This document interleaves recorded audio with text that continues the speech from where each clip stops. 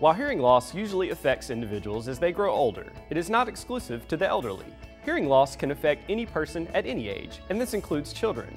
And the smaller the child, the harder it may be to detect the symptoms of hearing loss, as they may not be able to fully communicate that they are having an issue.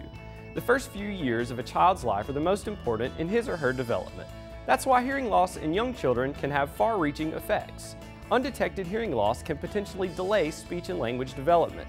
It can affect social and emotional growth as well. It may even have an effect on academic achievement. A simple and free hearing exam can be given by the professionals at Miracle Ear on a child the same as an adult, and we encourage anyone who may be concerned about a child's hearing to have this test done.